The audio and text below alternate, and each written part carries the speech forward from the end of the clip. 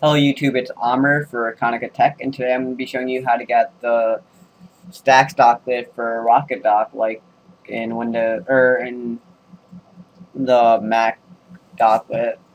Um, First thing you want to do is open up your browser, and then go to this link. I'll put the link in the description. It's the Stacks Docklet download. All you need to do is go down to Download File, and then open it with WinRAR or whatever you have. Just move this to the desktop for a minute. Close it. And here's everything that you need.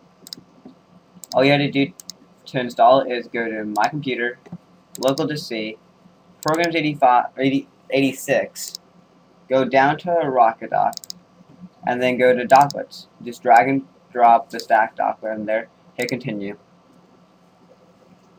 And that just installed it. Now, what you want to do is go up to your dock and add item, and then Stacks Docklet. Right click on it and icon settings, and then you can make it connected to any folder you want. I'm going to connect it to my pictures folder, so pictures, my pictures, okay.